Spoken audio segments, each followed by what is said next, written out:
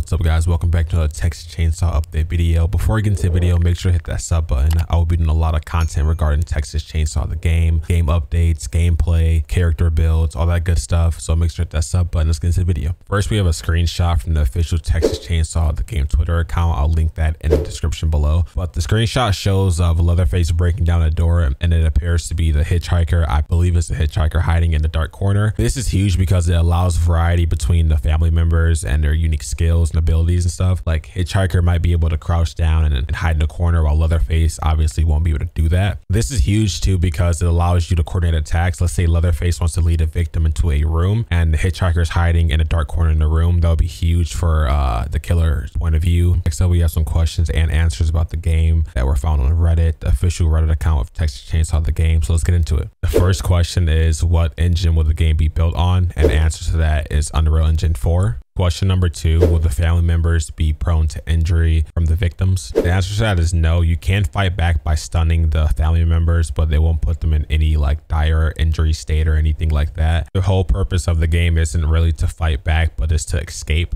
Question number 3 is, how would victims know if they won the game? You win the game by escaping. There's 4 different ways to escape on the map, each having their own individual objectives. Question number 4 is, how will character selection work for the family? Leatherface is required for each match as he spawns in the basement with the victims. But as for character selection, the game's core design is built around different characters who play a specific role in preventing the victims from escaping, which bringing like unique abilities. And the last question of the day is, will there be some sort of crossplay feature coming to the game? The answer is yes, there'll be some sort of crossplay coming to the game at launch. We have no news on what that will look like as of right now. That's going to be it for this update video. I do want to make these videos as short as possible, get straight to the point, but I hope you guys enjoyed the video. If you did, make sure to hit that sub button. I will be doing a lot of content regarding Texas Chainsaw the game, and I'll see you guys in the next one. Peace.